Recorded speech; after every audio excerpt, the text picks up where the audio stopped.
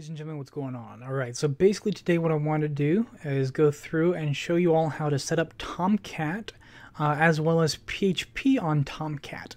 And what we're going to do is basically set up Tomcat in a local user directory on Linux here, and run it that way. So that basically you can have it set up for personalized applications or local area network applications. Okay, so I'm not going to do it strictly like a normal Tomcat setup per se. Okay, but it's going to go ahead and get you all set up so that you can go through and easily have a nice server running on your local machine for whatever purposes that you want, either using JSP or JSF or PHP and all that. Okay, so the first thing you're going to want to do is, of course, go ahead and download Apache Tomcat. Okay, so you just simply go to their homepage, click on the download version, which I'm using Tomcat 9 because that's the version that Java or my Java can support. And so from there, you just scroll down to binary distributions and select core. Okay, go ahead and just save that, and I'm saving it to my downloads folder. And from there, I'm going to go ahead and download PHP Java Bridge. Okay, and basically, I'll provide all links that are necessary for you all down in the description, or direct you to my personal website with the instructions, all of these instructions written out, so that you can go through to the links there that way as well. Okay, so I'm going to go ahead and download these PHP servlet jar as well as the Java Bridge jar. Okay, and so I'm opening up in the new directories. And just going to go ahead and select save and do, of course, to the downloads folder. And I'm going to load up this other tab and do the very same thing and downloads folder as well. Okay. Now, also for what we need to do set up download wise is go ahead and open up a terminal. And from there, depending on your distribution, you want to do sudo. And for me, I'm using Ubuntu, so I'm just going to do apt-get and then install. Install, I'm typing in the dark, and PHP -CGI, okay? And of course you'll type your password and all that good stuff. And as you'll see from me anyway, I already have PHP CGI downloaded, so we're very well ready to go ahead and proceed. I'm going to go ahead and open up my downloads folder here and extract the Apache Tomcat zip file and go into the directory therein and move that directory into another location in directory. It really doesn't matter where you move it to at this point, just because, of course, it's going to be on your local machine and user and all that. So I'm going to go ahead and rename this to Tomcat. And I'm just going to do Tomcat 9, rather. Okay. From there, I'm just going to go back to my downloads folder and delete the empty directory as well as the zip file for Tomcat. And then what we're going to do is move the bridge jar as well as the PHP servlet jar into our Tomcat folder, Tomcat 9 folder. And the location that we're going to move it to is the lib folder, which stands for library. So we're going to go ahead and open that up and drag both those jars into the lib directory. Okay. From there, what we need to do is, of course, modify some configurations so that you have the appropriate user permissions as well as a user profile to do things like manage your web applications or manage your host's information for your server. Okay, and so I'm going to go ahead and open my text editor, Adam, because it does take a little bit to load. And the first thing we're going to edit is the server XML file. Okay, and if Adam would come along and open and respond, we can proceed further here. And I'm just going to go ahead and drag and drop that. And it's going to take forever and a decade. There we go. Okay. So the thing that you're going to want to do is go ahead and edit your connector information. And I scroll down here. It says, connector. A connector represents an endpoint by which requests are received and responses are returned, right? So this is where you will manage your port. So if you want to change it from 8080 to something else, you can do so. And for me specifically, what I'm actually going to do is go ahead and do that as well. So I'm going to do 1120, okay? And I'm going to go ahead, and this is for setting up for your local area network access so that machines can actually connect to your computer if Tomcat is running on the specified port. So what you want to do is add add address equals, and then, of course, I'm going to do 0.0.0.0, okay? And so what this means basically for 0.0.0.0, what that means is basically use or have available this server on those addresses. So it will not only be available for localhost, which is 127.0.0.1 or home address, but it's also available for your local area network address, which could be whatever it is, either 10.10.0.48 or something like that, or .1.48 or something like that. Just whatever your local area network address is. Okay, so doing it 0.0.0.0 makes it available for your local area network on that port. Of course, you will need to set up on your firewall, if you have any, permissions to access that port as well.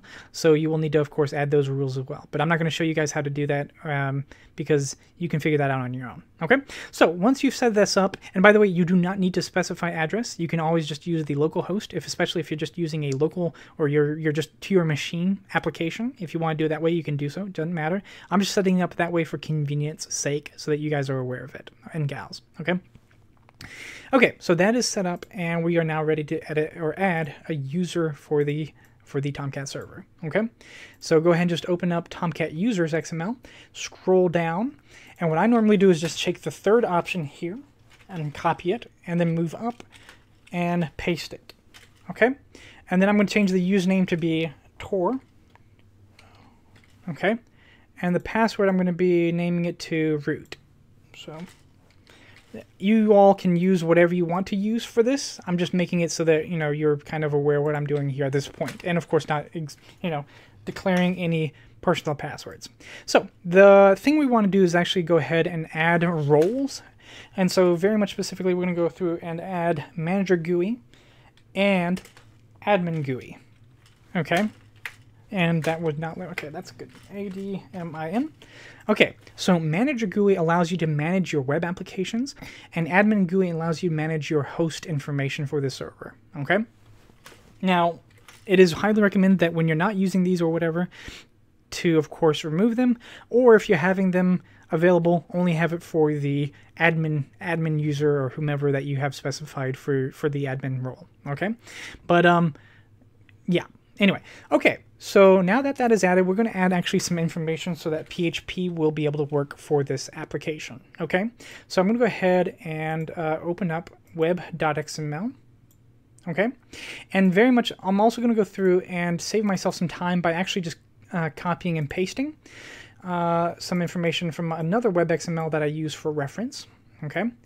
And what I'm going to do is actually have, like I said, I will have all this information either in the description or my personal website with this very tutorial. I'm going to go ahead and click on copy. And then I'm just going to go through and add it over here and make some plenty of space so it's nice and very clear that this is for PHP. And I've even added a comment that says PHP for Tomcat. I'm going to go ahead and click on save. And we're set to go. Now, before you close out this page, it may behoove you to actually set up index.php to be available for your servers or any of your servlets or servers or your web applications. Okay, and so really to do that, all you do is scroll to the very end of this file for web XML, and you'll see we'll come across something that says welcome file list. And so all you do is copy one of these profiles and add it. And I'm just going to add this to the end here, Control V. And then we're going to, instead of having HTML or HTML, we're going to just type in PHP. And that's not PHP, that is PJP. PHP, okay? And so now you can access, whenever you see a directory with index.php or JSP or HTML or whatever, it will actually load that application, and it will also do whatever it is that you need to do, okay? So that's that for configuration. At this point, we are ready to go ahead and launch this application, or rather Tomcat. So go ahead and simply go back to bin. And from here, you can either use the terminal or the GUI to change permissions for executing this. And I'm in the wrong location here. So I'm going to go ahead and make sure that I actually also opened up the correct location here, because I am concerned that I did not edit the right file. Okay, no, I did, from the looks of it. I'm going to go ahead and very bottom as well. And I did. Good. Okay. So now we're going to go ahead and go to bin. And you will need to change the Catalina either bat or shell file to be able to be executed. I'm going to go ahead and do it graphically, just doing, properties, permissions, execute.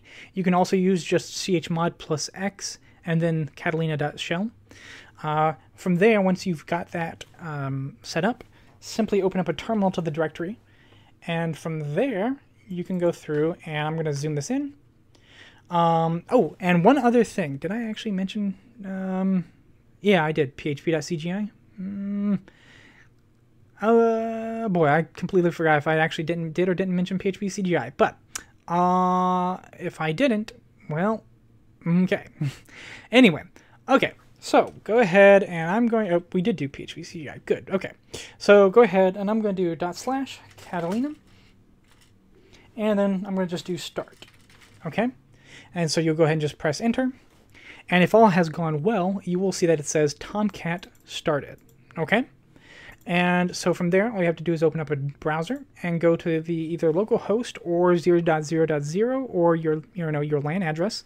So for me, I'm just going to do just basically 0.0.0, and then I did 1120 from my recollection. I'm just going to go ahead and enter, and it will take me to the Apache Tomcat welcome page. Okay, so we're going to do some preliminary just setup and cleanup, and so I'll go ahead and click on Manager App. Okay, and it will load you the manager application. So first thing we're going to do is I'm going to go ahead and get rid of the examples. So to do that, just click on undeploy for examples. Now, if you want to look at the examples, do not undeploy it and go to the location for examples, and it will show you information for those examples. Okay, but I'm going to go ahead and undeploy it. Okay. I'm also going to go ahead and open up my file manager here, and I'm going to go back to web apps over here, which is where all your web applications are stored, i.e. manager, admin, host, etc. Okay, and so I'm kind of concerned. Okay. Okay. We're gonna go through and call this, we're gonna change root. Okay, so we're gonna rename this to F2. We're just gonna rename this to welcome. So WELCOME. Okay. I'm going to add a new directory, and we're going to call it root. Okay. And in theory, if things have loaded properly or done properly, we should just be able to do Control F5, and it will reload appropriately. And we see that the welcome page has been created, and we are missing a root. So I'm just going to go ahead and restart the or stop the application and restart it, and then start. We could probably just do restart as well, either or, but I'm just going to do it that way, and refresh it, and we should now see the root folder back. Okay, now for the root folder though, what we're going to do is go to, we're going to go to the welcome page, and I'm going to copy the web.inf folder there, and I'm just going to move it over to root and paste it, and I'm going to edit the web.xml file. And so the web.xml file, I'm just going to go through and call this, so the display name is going to be, I'm just going to do // and /. Okay. So go ahead and save that, and theoretically it will probably go ahead and refresh. If I refresh it, it'll probably see it, or that information. I'll go ahead and click on resend, and we do see display name is showing as root. And then, of course, path is root. Okay, so now we can go ahead and test and see, for instance, if PHP is working. So to do that, just go ahead and create a file and label it index.php. Okay, and when you've created index.php, go ahead and, of course, open it. And I've got my auto complete functionality here, so it's going to go through and create just a simple PHP marker. And so from there, I can just do PHP info. And that'll show me PHP information about PHP. And of course, we're going to do semicolon to make sure that's properly closed. And so when we go back to our manager application here, we can click on the path here, and it will load the path to that web application. Okay. And so as you see, PHP version 7.2.5, and it's giving you all the wonderful information about PHP. Okay, and obviously you would not want to display this to the public if you're on an actual server and all that. I'm just showing you the example that it is working. In fact, we could even change this to be echo, and we'll just do hello world, exclamation mark. And so from there, when you do echo hello world, and Control F5 to reload this to make sure cache is cleared out, you will see now hello world in the page as well. Okay? And this is how you set up a Tomcat server, at least on your local user. Yeah, basically on your local user. Normally you would set it up elsewhere physically if you're going to be hosting it on an actual server, but for your local area network and for personal applications that you're doing web apps for, you know, this is very sufficient. You just store it in a proper location that you want to store it, and then you do all these configurations and you're pretty much good to go. All right, that summarizes how to set up Tomcat as well as get PHP working for it. Thank you very much for watching. Please rate, subscribe, tell me what you think, and I will talk to you all later.